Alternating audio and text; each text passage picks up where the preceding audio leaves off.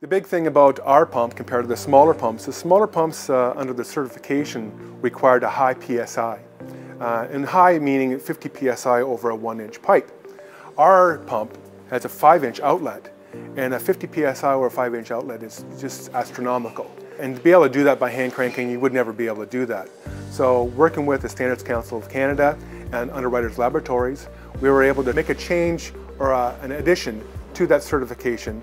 So we'd actually take a look at our pump and our specification and new technology so that it would suit for it also and not undermine past testing.